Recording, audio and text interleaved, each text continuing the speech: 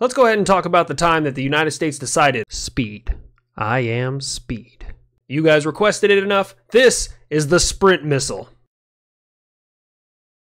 First off, what is the Sprint missile? Its first launch was in 1965. Congress canceled the program by 1973, but it stayed in service until 1975. So why such a short window? What exactly was so special about this Sprint missile, and why do people care about it so much? Well, the fact of the matter is, while I do continue to love the Nike Hercules because it was so widely used, the Sprint missile, on the other hand, was not as widely used, but was capable of Mach 10 speeds, carrying a W-66 nuclear warhead in 1965. Yes, that's correct. Mach 10 speeds in 1965. Do you have any idea what it takes to hit Mach 10 with anything? I'll give you a hint. It's the opposite of communism. Now, we all know the United States is the fastest place on Earth. I understand that there are certain other records held by other countries. For example, a Royal Air Force pilot happens to have the world land speed record, and the Australians happen to have the world water speed record. But when it comes to air and rail, the United States has them both. The air is with an SR-71, and the rail is the Holloman Air Force Base high-speed track. Now, around the end of World War II, when the V-2 started to become really well known around the world, the United States and the USSR both grabbed a hold of a ton of people and pulled them in opposite directions because they wanted their missile programs to become a real big hit.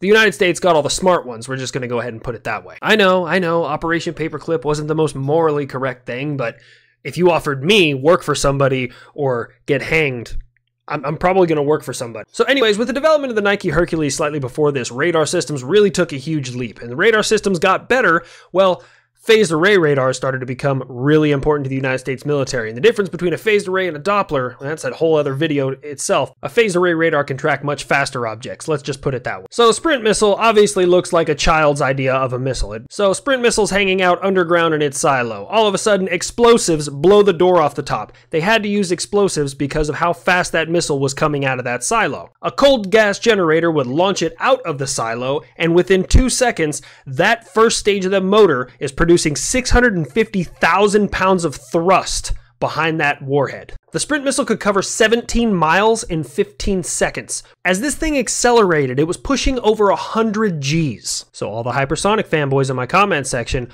we know a thing or two because we've seen a thing or two. Anyways, by the time the first stage of this missile broke loose and the second stage had ignited, it was moving so fast that the first stage would just disintegrate before it even touched the ground. Its optimal engagement altitude was 37 miles up, where it would deliver a payload from a W-66 nuclear warhead. By this point in time, the United States radars were so good that unless you had dozens of tracks out there and dozens of warheads, you couldn't overload a Sprint missile system. You couldn't overload a Hercules missile system. This thing was moving so fast it would coat itself in a layer of plasma and glow white as it flew through the air. At max speed, the surface of this missile would get to over 6,000 degrees freedom height. It's like Fahrenheit, but much better at winning wars. Now, around 1973, Congress decided to pull the plug on the system because it was too expensive, and they had also come to an agreement with Russia about the number of missiles and warheads they could have. We know that both sides didn't actually pay attention to this treaty, but the United States tried to put their best foot forward. The Sprint missile stayed in service until 1975, having never been used ever anywhere, unfortunately. There's only 2 of them still in existence. One is at Fort Sill here, the other one is at White Sands Missile Range, where I used to be. It's important to note that when they shut down the Sprint in 1975, they were already working on the Sprint 2, which was supposedly faster and more capable. So while other countries were still learning about jet propulsion, the United States was deciding to, hey guys, crazy idea. What if we just take the nose cone off of something and make it do Mach 10? Anyways, as always, do not give in to the 22 a day. Every single one of you are amazing, and I will see you guys right here next time. Play me out.